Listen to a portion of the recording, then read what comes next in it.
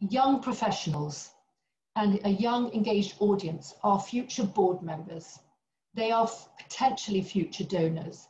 They are all the future of a museum and a gallery. We cannot focus solely on mature, wealthy individuals, because it is those young professionals who will be our future.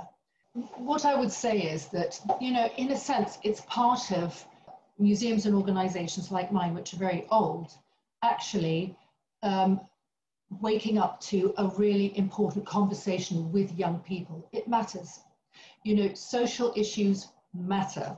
Climate's important, environment's important, corruption, you know, these are really important issues in a young person's vocabulary, and ethics are important. And we have to have ethical and cultural and diversity issues actually to the fore.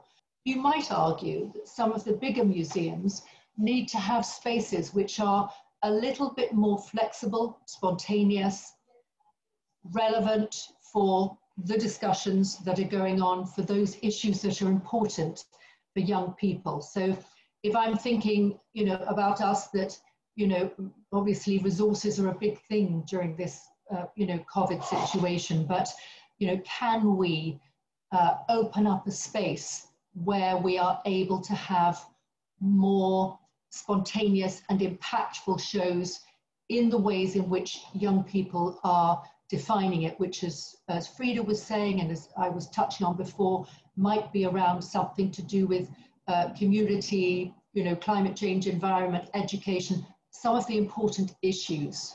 I'd like to think that some of the bigger, more classic shows are impactful and that people are lending and making an impact already. And I wouldn't want to diminish that in any other way, but I realize that we're talking about a two-tier thing. Now, the conversation for me is that isn't in doubt. The conversation is around how we as museums open our eyes and start to listen to what young people really do want by way of engagement in the museum world, so that we actually are giving them something which is a two-way street, which may not be about money.